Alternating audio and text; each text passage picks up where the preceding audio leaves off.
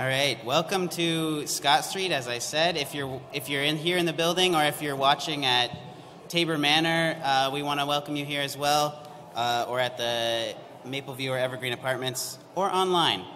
Welcome with us this morning.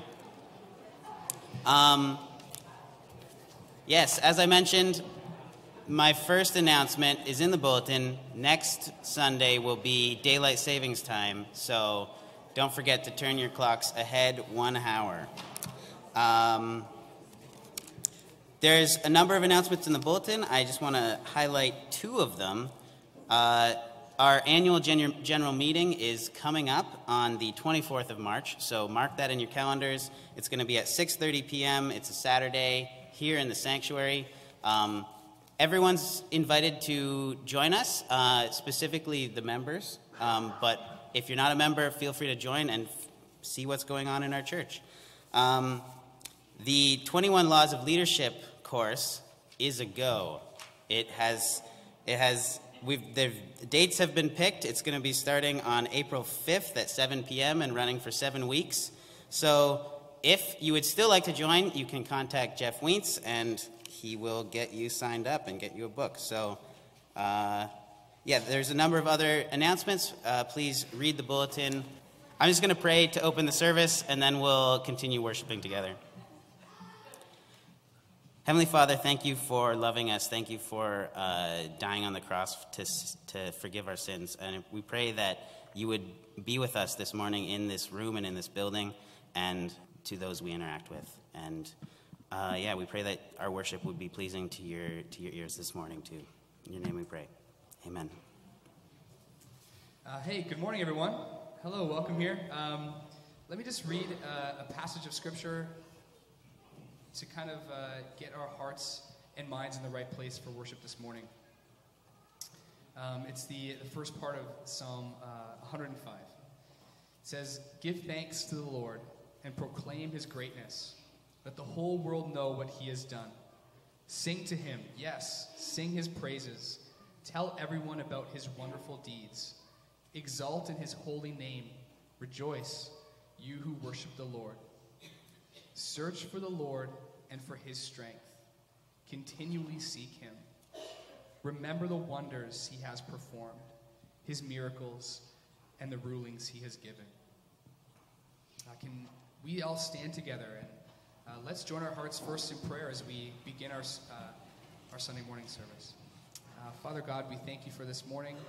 I pray that even now that our hearts would be searching for you and searching for your strength, God. God, I pray that you would reveal to us in new and fresh ways, God, the fullness of the love that you have for us, your children. God, I thank you that you prepare our hearts, God, that you prepare us for these moments in ways that we might not understand. But, I pray that the music that we sing this morning, the message that we hear, God, I pray that in a very real way that there will be things in this morning service that connect you to each one of us, God, that we would all in some way grow closer to you this morning, God, and that we would know you better. I thank you for this place, and I thank you for the grace that you've extended to us to allow us to be here and to worship you in freedom. In Christ's name we pray. Amen.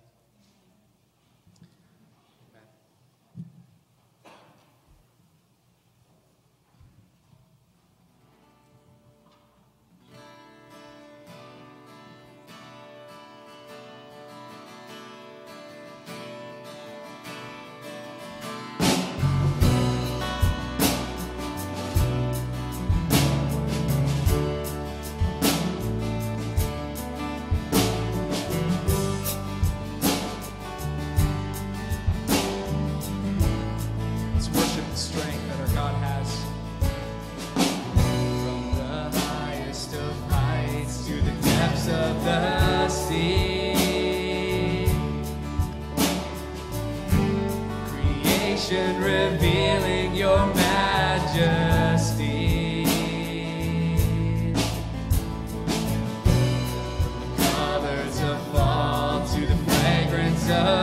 offspring. Every creature unique in the song that it sings, all exclaiming, indescribable, uncontainable. You place the stars in the sky and you know them by name. You are amazing, God. All powerful, untamable, awestruck, we fall to our knees as we humbly proclaim. You are amazing, God. Who has told every lightning bolt where it should go? Or seen heavenly storehouses laden with snow? Who imagined the sun would give source to its light, yet conceals it to bring us the coolness of night? None can fathom, indescribable, uncontainable. You place the stars in the sky and you know them by name. You are amazing, God. All powerful, untamable, awestruck, we fall to our knees as we humbly proclaim. You are amazing, God.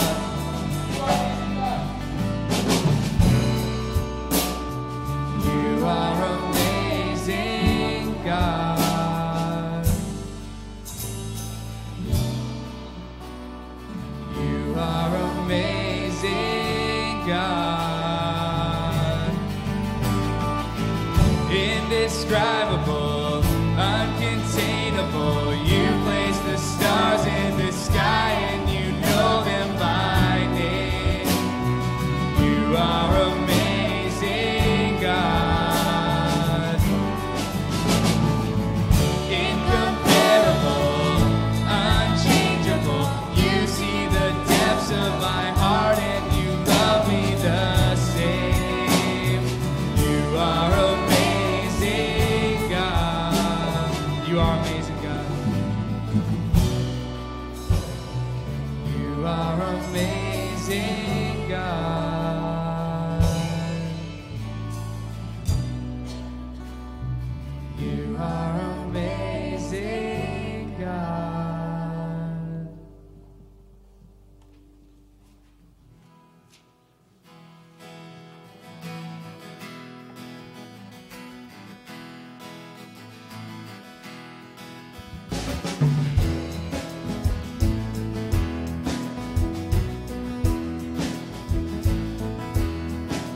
My hope is built on nothing less than Jesus' blood and righteousness. I dare not trust the sweetest frame, but wholly lean on Jesus' name. On Christ the solid rock I stand, all other ground is sinking sand. All other ground is sinking sand.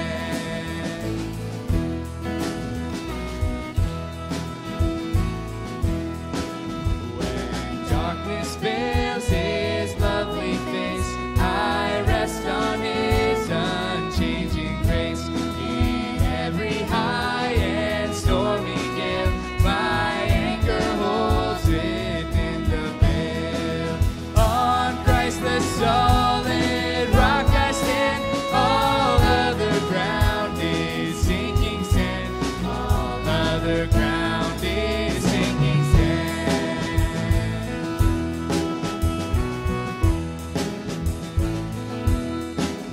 His oath, his covenant, his blood support me in the whelming flood.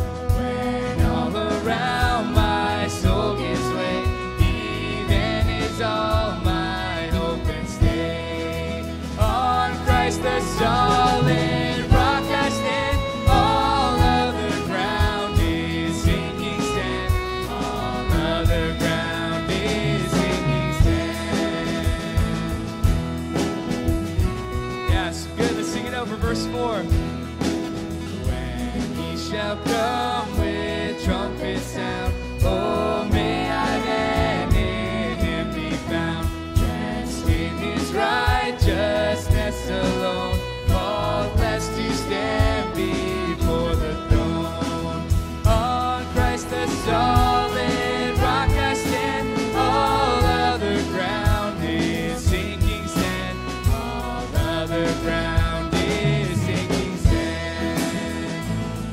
again. On Christ the solid rock I stand. All other ground is sinking sand. All other ground is sinking sand. You may be seated.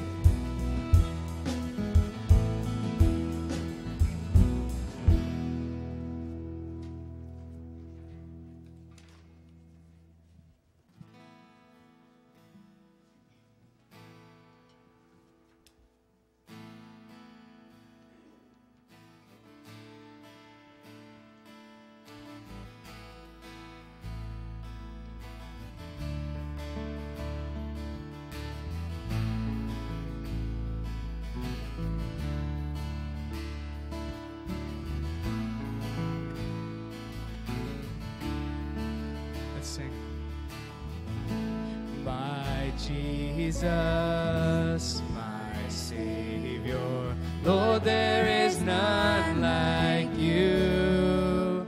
All of my days I want to praise the wonders of your mighty love. My comfort, my shelter, tower of refuge and strength. Let every breath, all that I am, never cease to worship you. Shout to the Lord, all the earth, let us sing. Power and majesty, praise to the King. Mountains bow down and the seas will roar at the sound of your name. I sing for joy at the work of your hands. Forever I'll love you, forever I'll stand. Nothing compares to the promise I have in you.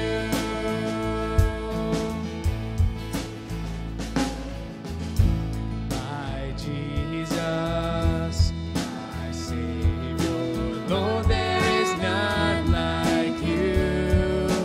All of my days I want to praise the wonders of your mighty love. My comfort, my shelter, tower of refuge and strength. Let every breath, all that I am, never cease to worship you. Yeah, let's shout. Shout to the Lord, all the earth, let us sing. Power and majesty, praise to the King. Mountains bow down and the seas will roar at the sound of your name. I sing for joy at the work of your hands. Forever I'll love you, forever I'll stand. Nothing compares to the promise I have. Oh, nothing compares to the promise I have. Oh, nothing compares to the promise I have in you.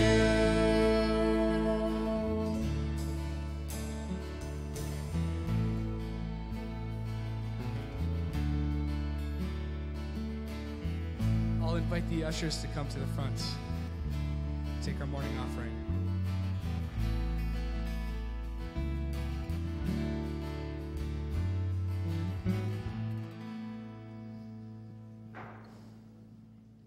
Father God, I just pray that is the cry of our heart as a collective, as a body this morning. God, that we would just be just shouting your praise. God, that are from our hearts would just flow just an overwhelming sense of your power and just wanting to praise that. wanting to sing about that. And I pray that as we take this morning's offering, God, that you would also give us peace in our hearts to be able to give what it is that you've called us to give. In Christ's name, amen.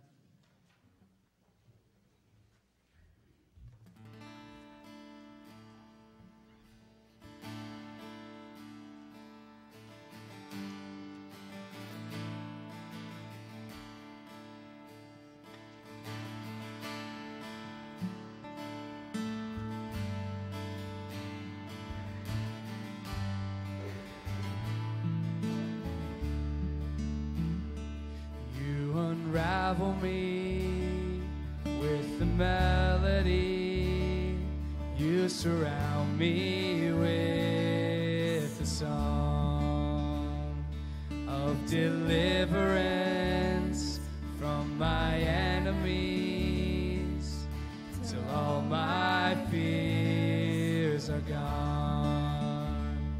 I'm no longer a slave to fear. A child of God. I'm no longer a slave to fear. I am a child of God.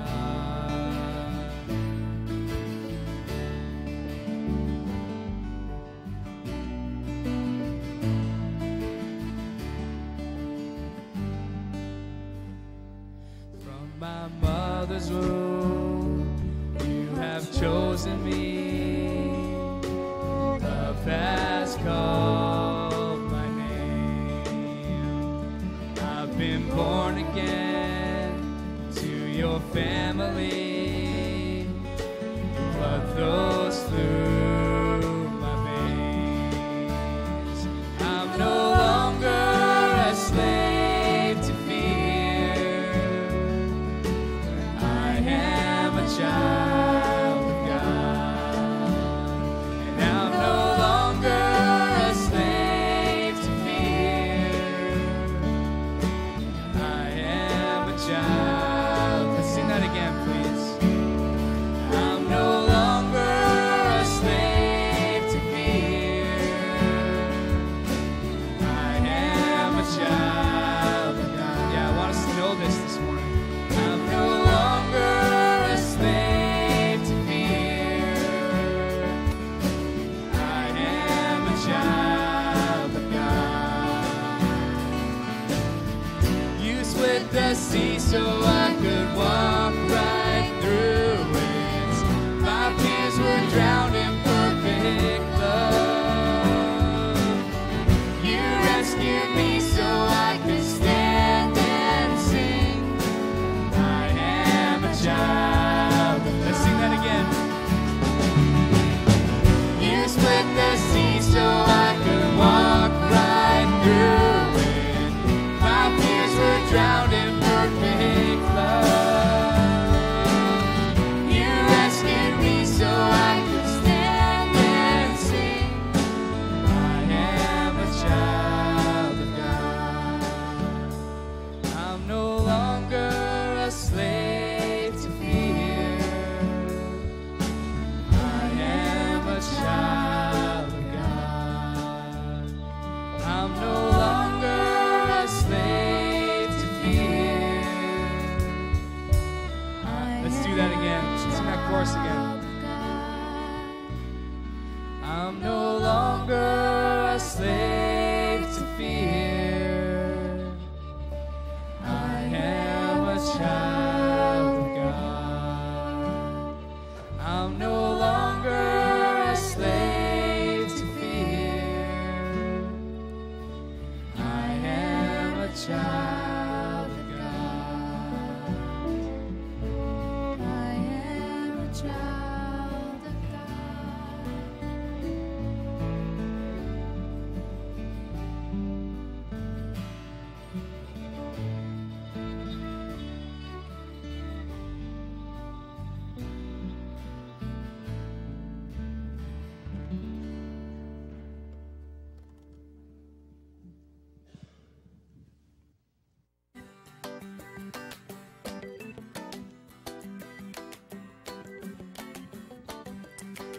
It's time for Kids Zone. If all the kids can come meet me up here at the front.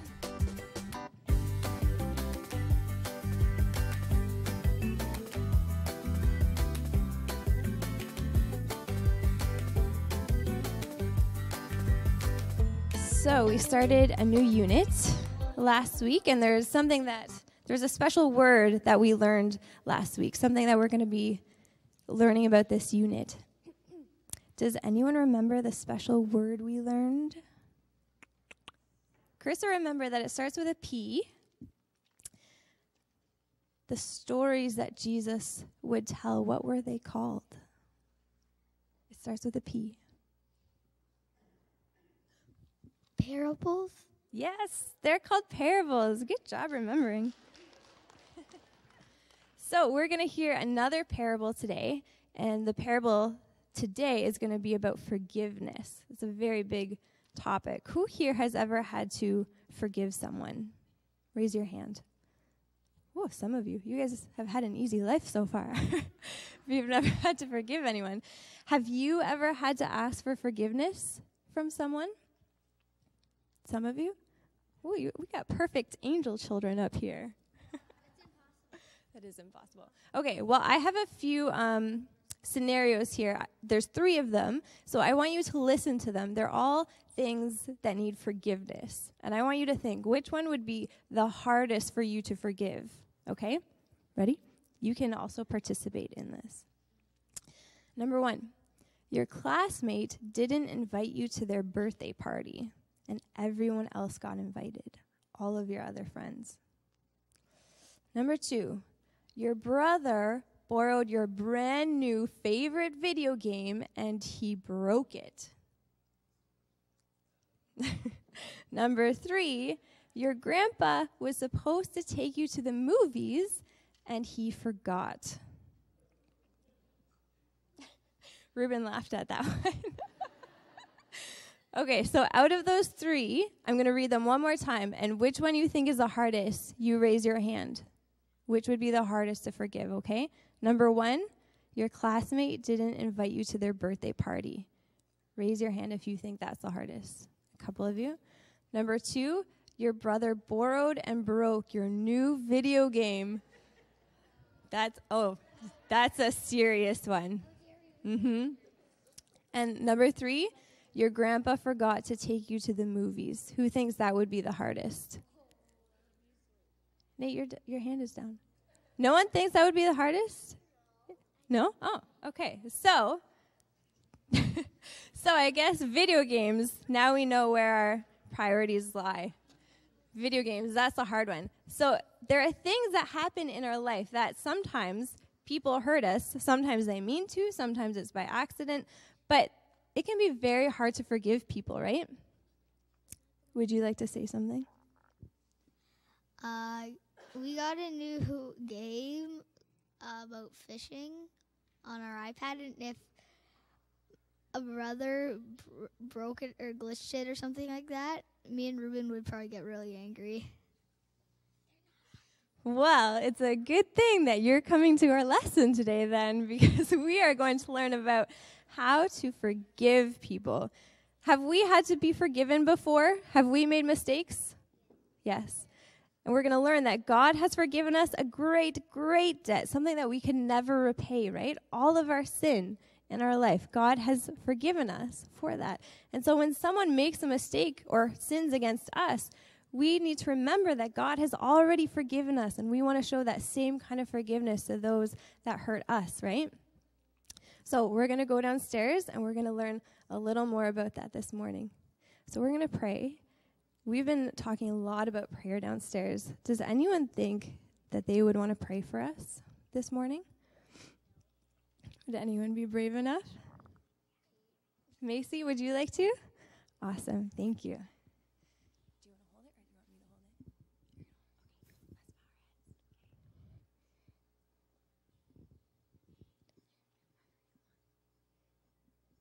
hold it? Dear Lord, I hope we have a great day tomorrow, and I hope we have a fun time downstairs, and I hope everybody has a great time, and I hope everybody has a great day, and I hope everybody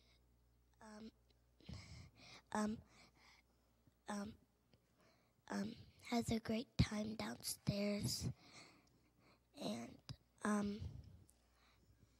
I hope we have a great time.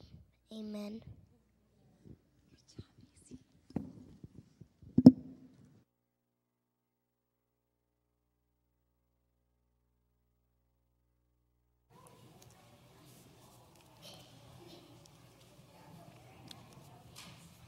So I encourage you to take out your prayer and praise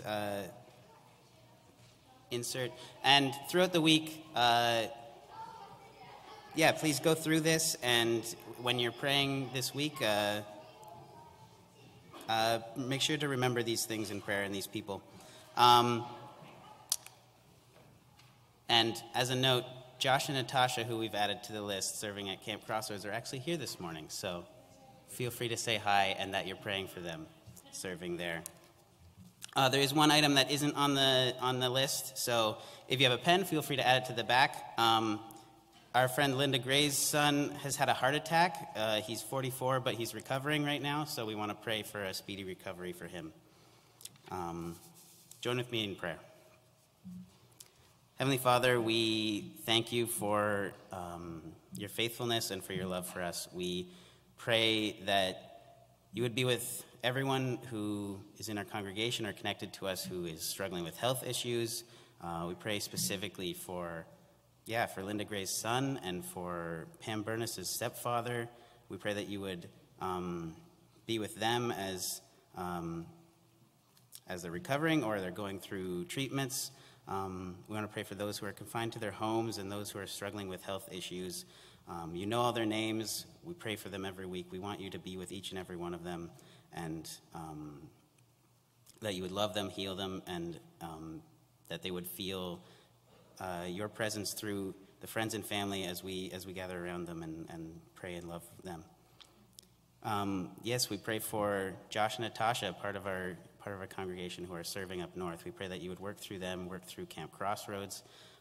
It's approaching the summertime. We pray that you would be with each of the kids that are going to be going up this summer and the families, and just work there this summer. We pray for ourselves as we are continuing the search for a lead pastor. We pray that you would put it on someone's heart who needs to be here for this. We pray that you would bring the right person and that we would as a church be able to continue to move forward to do your work here in St. Catharines.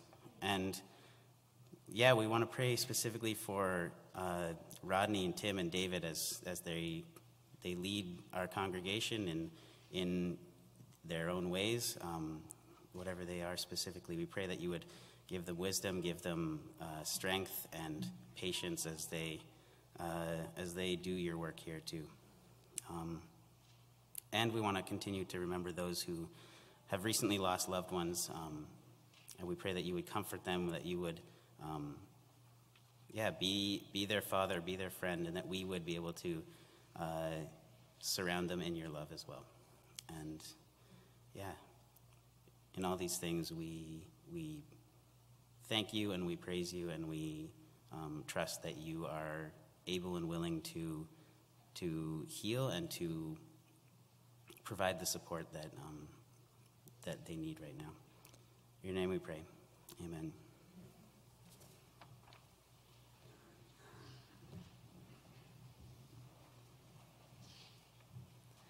Good morning. Scripture this morning is taken from the book of Exodus, chapter 3, verses 1 to 15. Now Moses was tending the flock of Jethro, his father-in-law, the priest of Midian, and he led the flock to the far side of the wilderness and came to Horeb, the mountain of God. There the angel of the Lord appeared to him in flames of fire from within the bush. Moses saw that though the bush was on fire, it did not burn up. So Moses thought, I will go over and see this strange sight, why the bush does not burn up. When the Lord saw that he had gone over to look, God called to him from within the bush, "Moses, Moses." And Moses said, "Here I am." "Do not come any closer," God said. "Take off your sandals, for the place where you are standing is holy ground." Then he said, "I am the God of your father, the God of Abraham, the God of Isaac, and the God of Jacob." At this Moses hid his face because he was afraid to look at God. The Lord said, "I have indeed seen the misery of my people in Egypt. I have heard them crying out because of their slave drivers, and I am concerned about their suffering. So I have come down to rescue them from the hand of the Egyptians and to bring them up out of the land into a good and spacious land, a land flowing with milk and honey, the home of the Canaanites, Hittites, Amorites, Perizzites, Hivites, and Jebusites. And now the cry of the Israelites has reached me, and I have seen the way the Egyptians are oppressing them. So now go, I am sending you to Pharaoh to bring my people, the Israelites, out of Egypt." But Moses said to God, "Who am I that I should go to Pharaoh and bring the Israelites out of Egypt?" And God said, "I will be with you, and this will be the sign to you that it is I who have sent you. When you have brought the people out of Egypt, you will worship God on this mountain." Moses said to God, "Suppose I go to the Israelites and say to them, 'The God of your fathers has sent me to you,' and they ask me, 'What is his name?' Then what shall I tell them?" God said to Moses, "I am who I am. This is what you are to say to the Israelites, 'I am has sent me to you.'" God also said to Moses, "Say to the Israelites, 'The Lord, the God of your fathers, the God of Abraham, the God of Isaac, and the God of Jacob, has sent me to you. This is my name forever, the name you shall call me from generation to generation." 2 weeks ago, we started a new sermon series, and for the next while, we'll be working our way through the book of Exodus, looking at the way that God worked in and through his people, bringing them out of slavery in Egypt, journeying with them in the desert as they learned to know and trust their God again, learning how to fully be his people, and ultimately become a people whom God could dwell in and amongst. This is an old, old story. And yet when we take a closer look, there are so many lessons that we can learn and apply to our own lives, because still, thousands of years later, God desires to journey with, dwell amongst, and work in and through his people, us. Paul tells the church in Ephesus that in him, you too are being built together to become a dwelling in which God lives by his Spirit. This is God's word to us today as well, that as we work on this important task that God has given to us of being a family, brothers and sisters in Christ, God's children, the church, a body who works and loves each other. As we love God wholly and completely with every part of our being, making him the one true Lord of our lives. And as we love others, recognizing that God's hope is for all of his creation to come into relationship with him, that every person that we meet was knit together in their mother's womb and is loved by God.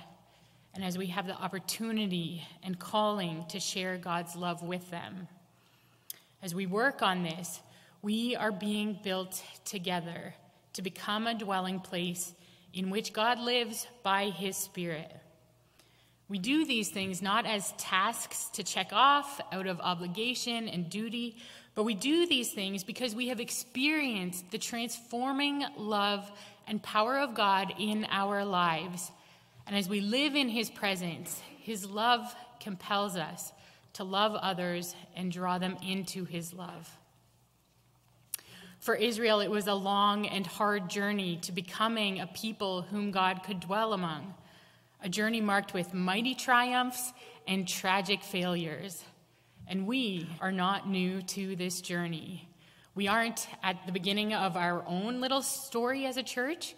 We're celebrating 75 years of life as a church family this year. But it's also important for us to remember and recognize that we're actually part of God's big story. We are a continuation of the story started so long ago that will continue on into eternity. We have had and will continue to have our own moments of mighty triumph and tragic failure. But as we look back at God's story and movements in the book of Exodus, as we look at how God worked in and through his people in the past, we can be reminded of the powerful truths that can serve as encouragement, spurring us on in our part of this great story. In my own life, I'm not consistently an active journaler, but there have been times in my life when I've consistently taken time to write out scripture passages that have been meaningful, daily experiences that I've had with God, or things that he's saying to me, interactions I've had, and things that I've learned. Is anybody here a dedicated journaler? Does anybody keep journals? Not really, hey? Okay, a few. We've got a few. That's good. So maybe you've had this same experience if you are a journaler. Every few years, as I'm cleaning out and reorganizing my closets, I come across these old journals, and when I have a chance, I take time to read through them. And as I do this, I find it super impactful to read through them and be reminded of the lessons that I've learned, often things that I've long forgotten, and to see the way that God was speaking to me and the things that he was working on with me. In Isaiah 64, verse 8, we read, "You, Lord, are our Father. We are the clay. You are the potter. We are all the work of your hand." And at least for me, looking back at the way that God has worked in my life is such a great reminder that my hope and my prayer is for God to always be shaping and molding me into his image, and the necessity for me to always be a work in progress, continually being molded further and further into God's image, and to also not allow myself to shift back into my old ways and have to relearn the lessons that I've already learned. So similar to looking back at old journals in our own personal journey, remembering and learning again from God's movements and works in our own lives, we are part of God's big story. So what we read in Scripture is our backstory. And looking back at God's movements in Scripture helps us remember how God has worked in the past, and it reminds us to hold on to those lessons and promises and truths that have been given. So with that in mind, let's pick up where we left off last time. If you remember, 2 weeks ago, we saw that God had done a mighty miracle. What had started in Genesis as a promise made to a childless couple that was a long time in coming has now come to fruition. God had promised Abraham and Sarah that their descendants would be as numerous as the stars in the sky and the dust on the earth. And Exodus opens by showing us that this has come true. The Israelites were exceedingly fruitful. They multiplied greatly, increased in numbers, and became so numerous that the land was filled with them. However, in the midst of this miracle, life is hard, really hard for the Hebrews in Egypt. They're slaves being worked ruthlessly by the Egyptians. And then to make matters worse, Pharaoh enacts genocide on them by declaring that all baby boys are to be killed. Although God seems to be nowhere in sight, we saw that he was indeed working behind the scenes through the courageous and faithful actions of some very unlikely people. 5 women whose actions defied the very real demands of the world that they lived in, and through which we can see God putting things in place to make a big move. And now we see that the baby boy who had been saved has grown up. So we're going to do a lot of scripture reading, and it will be up there, but feel free to open your Bibles and read along as well. So Exodus 2, verse 11 is where we'll start. One day, after Moses had grown up, he went out to where his own people were and watched them at their hard labor. He saw an Egyptian beating a Hebrew, one of his own people. Looking this way and that and seeing no one, he killed the Egyptian and hid him in the sand. The next day he went out and saw 2 Hebrews fighting. He asked the one in the wrong, "Why are you hitting your fellow Hebrew?" The man said, "Who made you ruler and judge over us?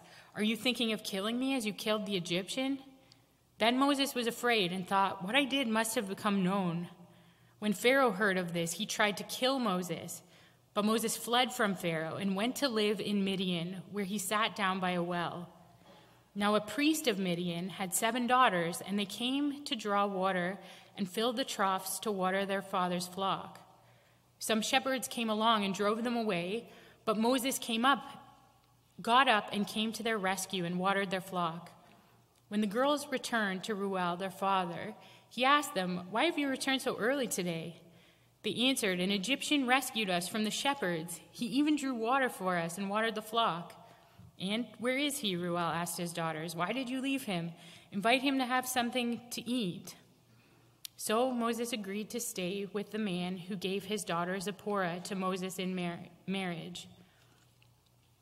Zipporah gave birth to a son, and Moses named him Gershom, saying, "I have become a foreigner in a foreign land." While all the other boys his age were murdered, Moses survived.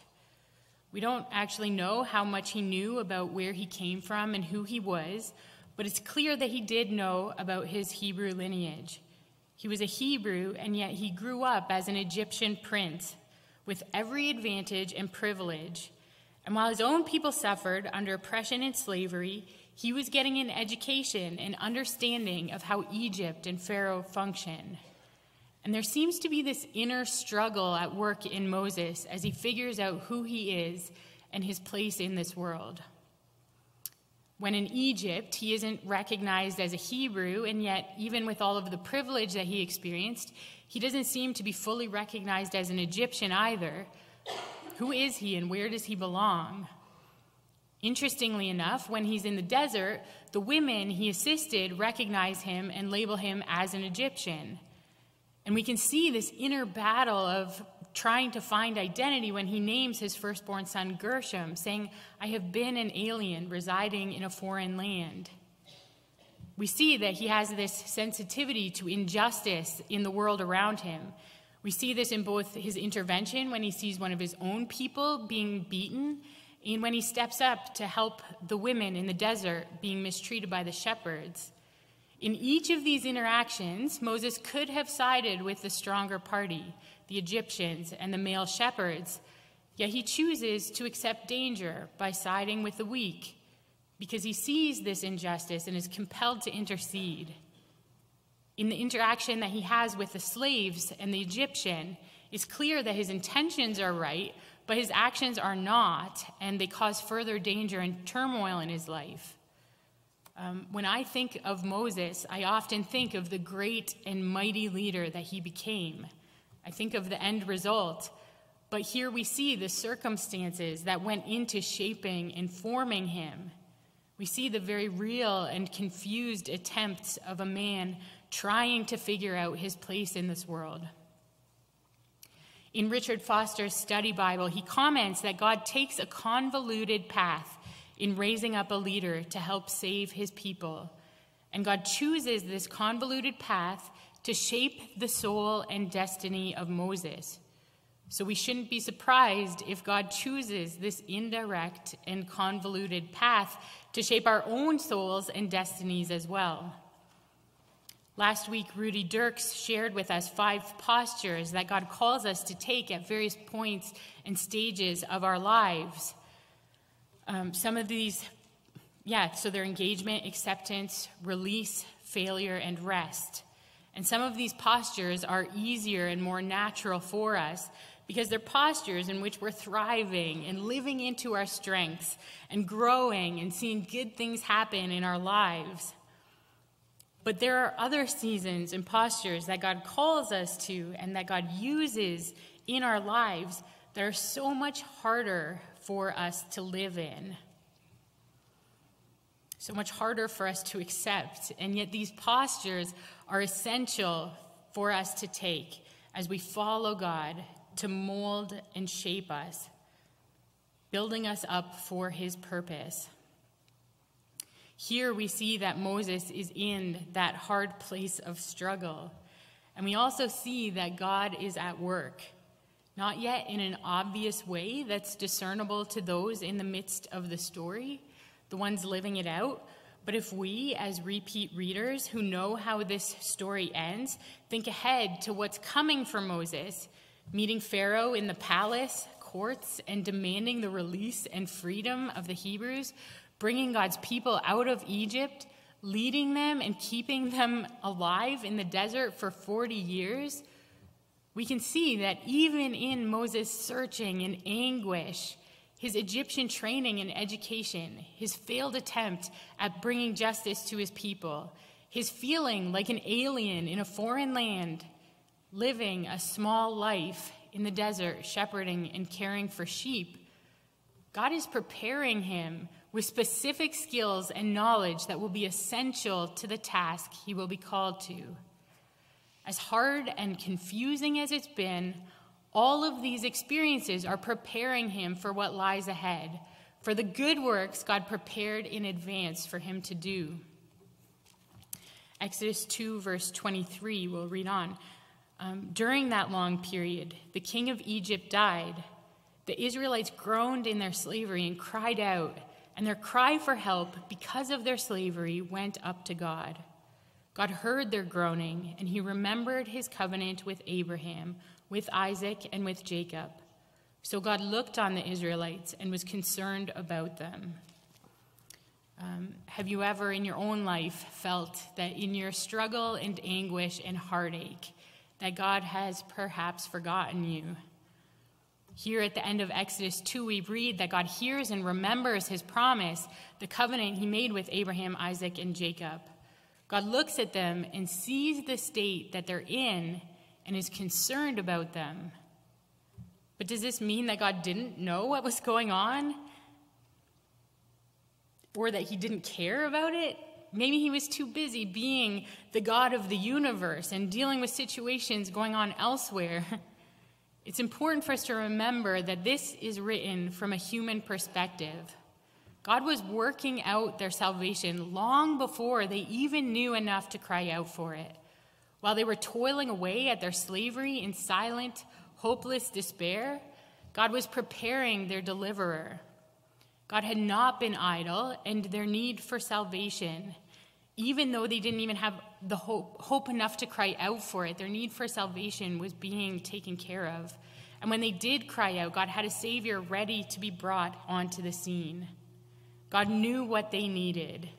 In the God-remembered language, the narrator is giving us two perspectives. We see that from the limited inside perspective of the Hebrews, it really does seem that God has forgotten them and that they have to cry out to be remembered. But from the outside perspective that we have, it's clear that God remembered before Israel even thought to reach out for him.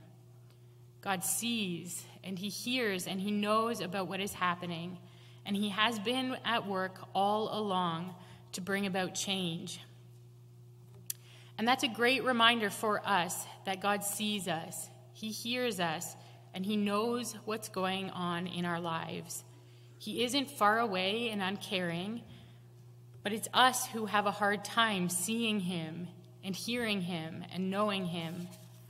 When Jesus spoke to the crowds and taught them about who God was and how he worked, Jesus always ended his stories and teaching by saying, "Whoever has ears, let them hear." I pray often that we as a congregation, as a family, would have ears to hear, that we wouldn't be blind to what God is doing and deaf to what he's saying, but that we would be able to discern his movements clearly, that we would see not only the big, visible, miraculous movements of God, but that we'd also trust and know that in the ordinary bits of life, even the hard ones, that God is at work, that he cares and is actively seeing, listening, and aware of what is going on, and that he's at work bringing about his plans. God looked on the Israelites and was concerned about them.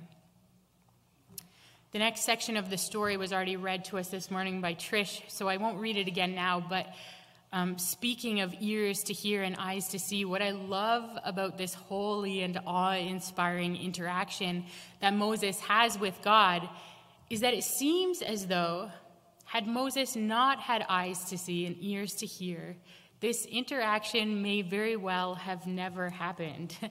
Exodus 3, verse 2-4 says, "There the angel of the Lord appeared to him in the flames of fire from within a bush.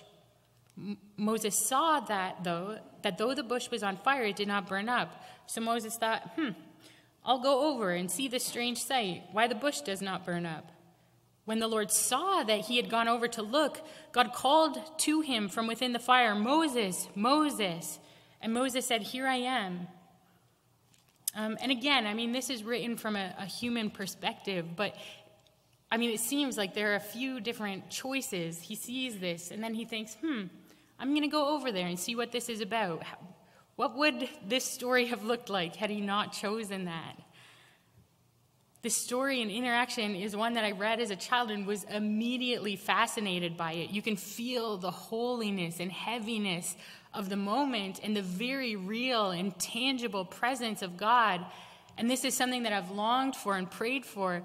But when you look at the details of it, even in the holiness, it is still so human.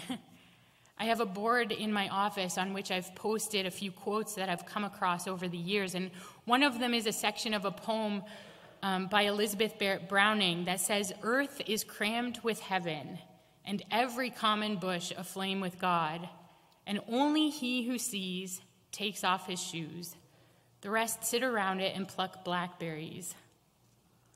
Moses is going about his regular day. I'm sure he woke up that morning like he did every morning, washed the sleep out of his eyes, had breakfast with his family, kissed his wife and kids goodbye, and headed out the door to go and tend for his father-in-law's flock of sheep.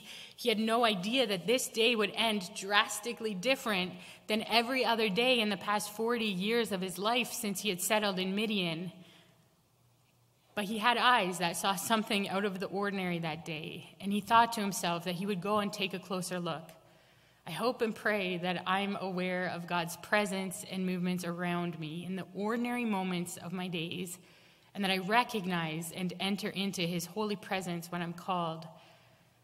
God calls and welcomes Moses into his holy presence and explains to him that he's seen the misery of his people. He's heard their cries, he knows about their suffering, and he's come to rescue them and fulfill the second part of that promise he made to Abraham, Isaac, and Jacob. He will bring them into their own land.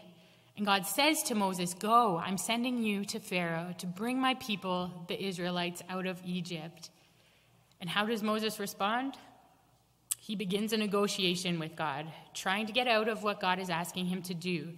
And for a long time in my life, I read this story and shook my head, thinking, seriously, Moses? You're standing on holy ground in the presence of God, and you dare to question and try to weasel your way out of what he's asking of you?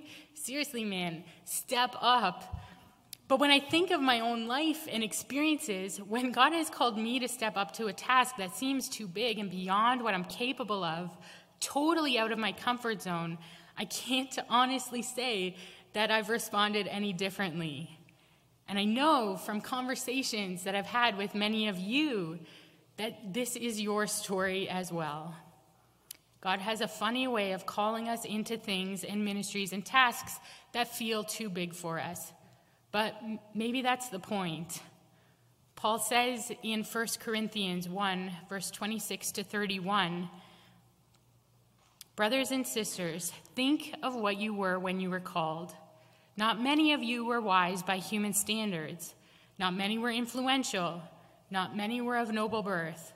But God chose the foolish things of the world to shame the wise. God chose the weak things of the world to shame the strong. God chose the lowly things of this world and the despised things and the things that are not to nullify the things that are, so that no one may boast before him. It is because of him that you are in Christ Jesus, who has become for us wisdom from God, That is our righteousness, holiness, and redemption. Therefore, as it is written, let the one who boasts boast in the Lord. God has given each one of us gifts and talents, and he's asked us to use those to build his kingdom. Maybe none of us will have a great calling like Moses, but each one of us has something that God has entrusted to us. And whether that's a great or small calling, step up. Don't hide what God has given to you, but trust that God will be faithful as you use the gifts and step into the calling that he's given to you.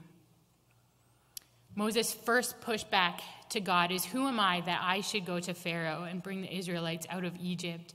He questions his ability and his credentials. And if you remember back in Exodus 2, when Moses tried to step in and mediate the argument between the two Hebrews, they asked a similar question of him. Who made you ruler and judge over us? Self-doubt and fear and the opinions of others are so quick to make us step back from what God is asking of us. But God reassures Moses that he will be with him.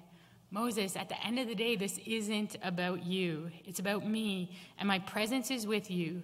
That is the reason that you should go. I'm the one making you the leader of my people. To that, Moses responds by saying, okay, but who are you? The Hebrews had spent 400 years in Egypt, and we see evidence of God's hand in Moses' life right from the beginning. But remember that he grew up in the Egyptian palace, learning from Egyptian teachers about Egyptian gods. He knew that he was a Hebrew and that his God was the God of Abraham, Isaac, and Jacob. But it's clear that he doesn't actually know this God of his. And here God explains who he is with a richness and a fullness that hasn't yet been seen in Scripture. I am who I am, Yahweh, Jehovah. Richard Foster explains that this name points to God as the one who creates and sustains the world and who acts powerfully in it with loving purpose. Two powerful themes throughout the Old Testament. This is the God who is mover and shaker, the one who makes things happen. The God who sends Moses is the God who acts. What better God to announce to Hebrew slaves who long for deliverance? What better God to rely on in our own longings? Moses' negotiation with God goes on. He pushes back 5 times on this, and I love that God answers him back each time. In all truth, it's clear to us that everything in Moses' life was leading up to this moment. The highs of him being saved when others were killed to the lows of his failures in the past were all to prepare him for this calling. But Moses doesn't see that, and he questions the calling God is giving to him over and over, finally ending with a desperate plea for God to please just send someone else. And God hears his questions and concerns and doubts, and God gives him reassurances every time, verbal promises and explanations, future signs to look for as confirmation that he's on the right track, physical, miraculous evidence of his power, and even a partner to support him in the role he's being called to. God knows our fears, and even though they aren't necessary, because God is big enough to fulfill what he calls us to, he meets us in that place of insecurity and fear. I don't know where you're at in your life and relationship with God right now, but there's encouragement and challenge in this story for many of us. Maybe you're in that hard place of trying to figure out where you fit and belong in this world. You feel like an alien in a foreign land. Maybe you've tried stepping out the way that you think you're supposed to, but it seems to be backfiring. Maybe you've been going through a really hard time and you're crying out to God, but he doesn't seem to be listening. Maybe you see God doing something out of the corner of your eye and you're thinking about going and taking a closer look. Or maybe God has already told you what he's calling you to do, but the fears and insecurities are holding you back from going. As the team comes back up, I just want to encourage you to press into God. Whatever you're going through, know that God sees you and he hears you and he knows what you're experiencing. And his presence and moving is at work around you. Cry out to him, seek him, and trust that He, the great I Am, is present with you. Bow with me in prayer. Yeah, Father, I thank you that you are the creator and sustainer of this world. You aren't a God who's far away, but you're a God who's active in the midst of every part of our lives. And God, I pray again, like I've prayed so many times, that we would be the ones who have ears to hear and eyes to see, minds that grasp and can comprehend what you're doing. God, I pray that we would be faithful with the talents and the gifts and the strengths that you've given to us, with the calling that you've given to us. You have prepared good works in advance for each one of us to do, for us to live into. And so, God, I pray that in our lives, we would hear your calling clearly, we would step up, that we would have faith, that where you call us, you go, and that it's about you doing the work and about us following you closely. So God, I thank you for the encouragement and the challenge that we can take out of this story that happened so long ago. And God, I pray, you know, Holy Spirit, you know exactly where each one of us are in our lives. You know the things that we're insecure about. You know the things that we're struggling through right now. You know the joys that we're experiencing. And so, Holy Spirit, I ask that you would, that we would allow you to work, that we would open our hands and our hearts and our eyes and our ears, and we would say yes to it, that we would invite you into our reality. And that as we invite you in, that you would prove yourself faithful. So I thank you that you call us. I thank you that each one of us has a calling to live in your presence and also to share your love with the world around us. And so, God, I pray that you would teach us what that looks like for each one of us, because it's different for each one of your children. So, God, I pray that you would teach us how to live into the calling that you've given to us. In your holy name I pray. Amen. Let's stand together, please, and let's sing a closing song about our willingness to follow after Jesus wherever he may lead.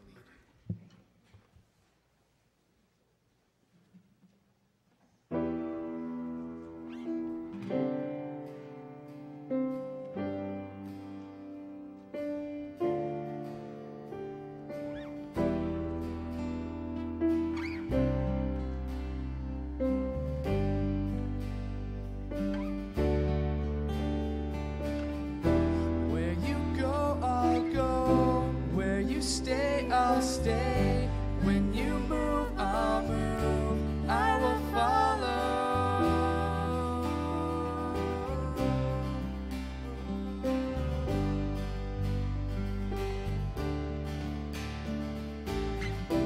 All your ways are good. All your ways are sure. I will trust in you alone. Higher than my sight, high above my life, I will trust in you alone.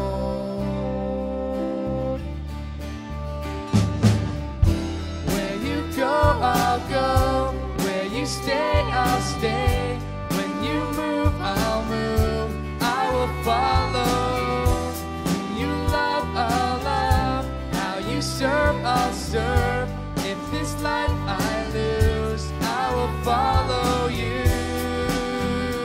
Yeah, I will follow you. Yeah,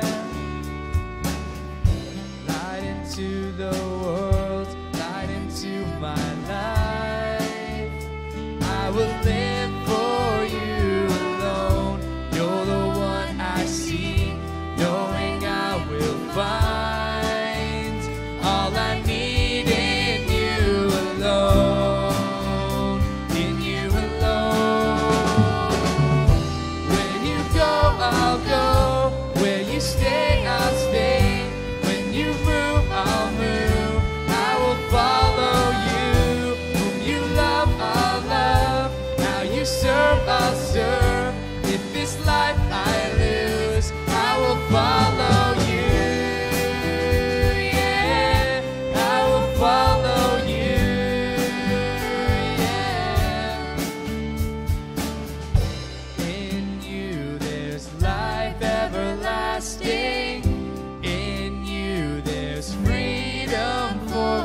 soul.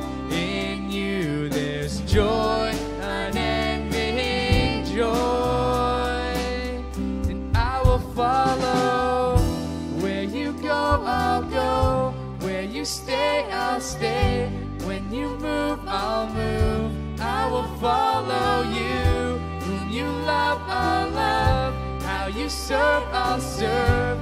If this life I lose, I will follow. Where you go, I'll go. Where you stay, I'll stay. When you move, I'll move. I will follow you. Whom you love, I'll love. How you serve, I'll serve. If this life I lose. Let's do that again. Where you go. Where you go, I'll go. Where you stay, I'll stay. When you move, I'll move. I will follow you. When you love, I'll love. How you serve, I'll serve. If this life I lose, I will follow you. Yeah, I will follow you. Yeah, I will follow you. Yeah, I will follow you.